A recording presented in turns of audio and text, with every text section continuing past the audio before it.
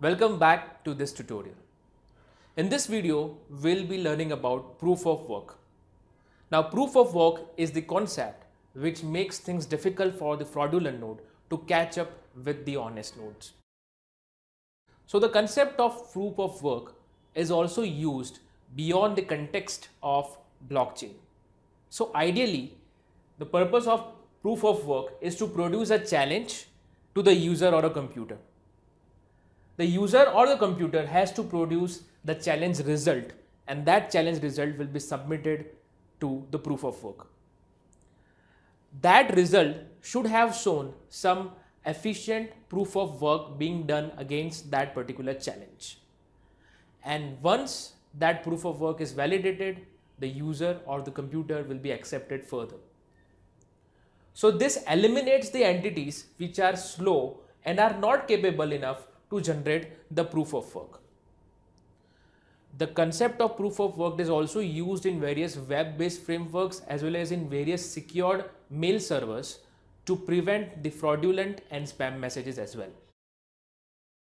So let's see the proof of work in the concept of blockchain.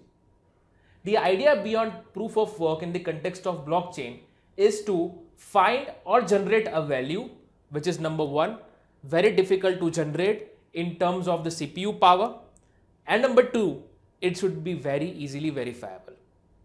So let's see how blockchain solves these two problems. So one of the common example of proof of work in blockchain is the n leading zeros.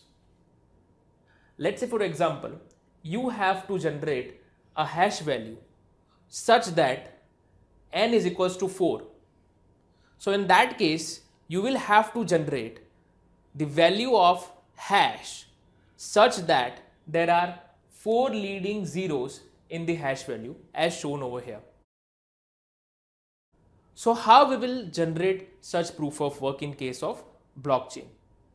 Now, if you can just recall the block structure, the question which will come to your mind is that we have block number, we have block data, and we have rest of the fields.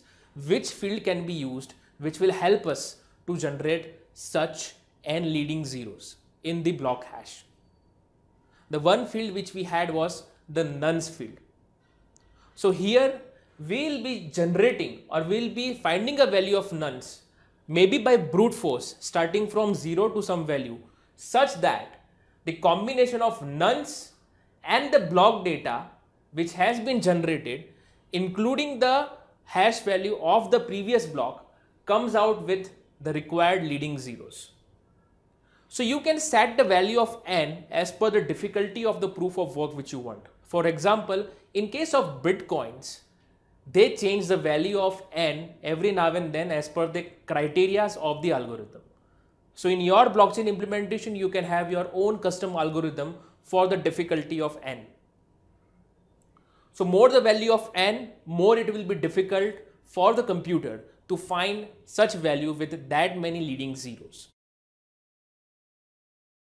So let's see this in the context of the block structure as well.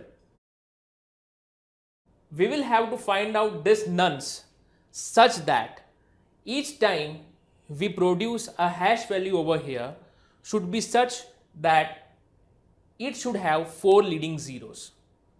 So this is how the arrangement which should be worked in case of proof of work. So what is the significance of proof of work in the context of blockchain?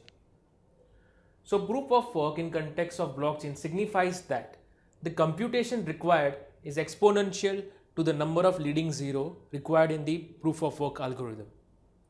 As well as once the CPU power has been expended to satisfy the criteria of proof of work, the proof of work cannot be changed. And hence, if the data is changed, if the block is changed, the proof of work has to be redone again. In case of blockchain, the blocks are chained with each other and the hash value of the current block is dependent on the hash value of the previous block. The proof of work has to be redone again for all the blocks in the entire blockchain. Even if the attacker tries to catch up with this and tries to produce the proof of work for the entire blockchain and tries to act much more faster, the block will be first assessed and then it will be added. If it is found that block is not valid, then that block will be sent for the consensus. And if the consensus is not agreed upon, that block will be not considered in the main copy. In such cases, the chain with the longest proof of work will be accepted, and hence those blocks which are not accepted will be considered as the dangling block, or if there are chains of blocks, then it will be considered as a dangling branch. Thus, this copy of the block will be rejected. If the majority of the nodes are honest, they are going to grow and they are going to outpace the ones which are not honest, and will hence be able to establish a trust framework by using the proof of work concept. Let's say, for example, even if somebody tries to modify any block, then the attacker would once again, as we have discussed, would have to redo all the proof of work for the blocks that are there until the last block of the blockchain. And hence, to catch up and surpass the honest nodes will be very much difficult.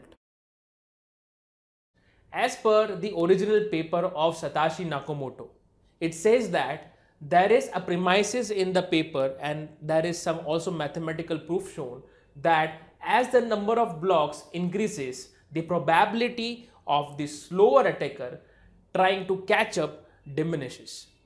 So this is one of the premises on which it is said that it is going to manage the trust framework by using the proof of work concept. Let's see how the transactions are stored in the block structure in the coming videos. Thank you.